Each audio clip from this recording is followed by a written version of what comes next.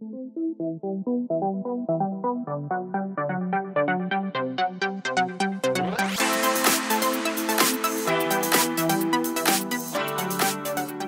we have observed this year is the increase of the number of countries that are publishing data from trials performed in their own environment. And this is very important for us.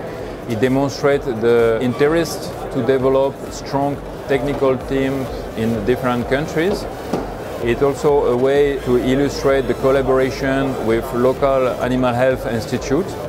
And finally, a way to promote our view on the necessity to collect updated information about the epidemiology of major respiratory pathogens.